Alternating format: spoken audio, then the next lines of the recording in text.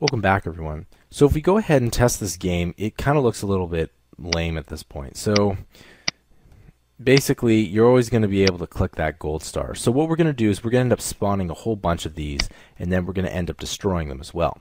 So in order to do that, the best way to go ahead and spawn different enemies or anything on a screen is to go and click on the scene behaviors. And we haven't talked about this, but we're going to go to create new, and we're going to call this game scene behavior,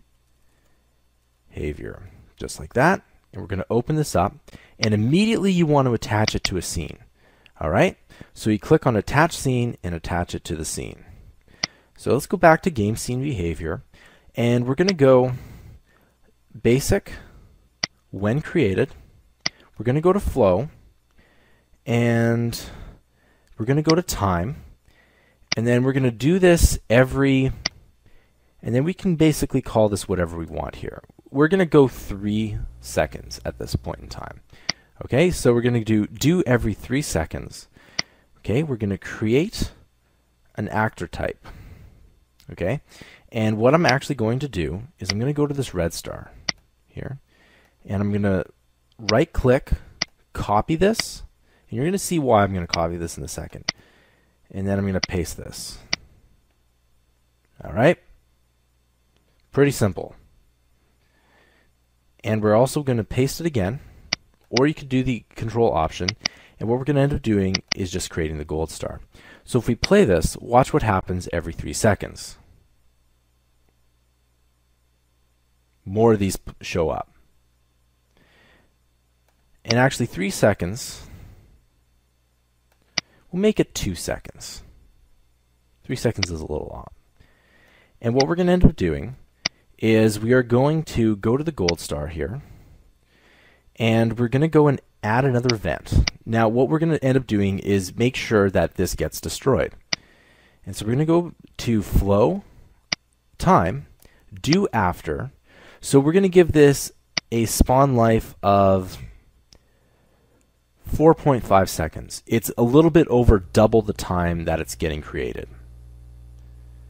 Maybe not. Let's make it 5 or 6. Let's make it 6. Okay, and what we're going to do is we're just going to right click and we're going to paste it again. Actually, oops, that is not what we want to do. We want to kill itself. Pretty simple. Okay, so I'm going to actually copy this. I'm going to go to the red star, do the exact same thing, add event, basic when created, paste it, and watch what happens.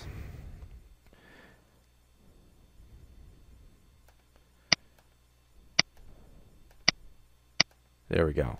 So there's always going to be a certain amount of stars on the screen, which is actually really cool. But you know what we should do? Is it looks like there are too many gold stars on the screen.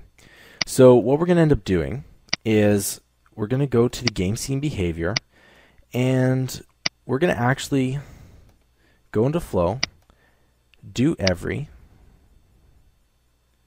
and it's not clicking for some reason. And I'm going to go ahead and put this up top here. Okay, just put that in there. Okay, and so I'm going to put this every 2.5 seconds, and I'm going to do this every 1 second. And so this should feel a little bit better.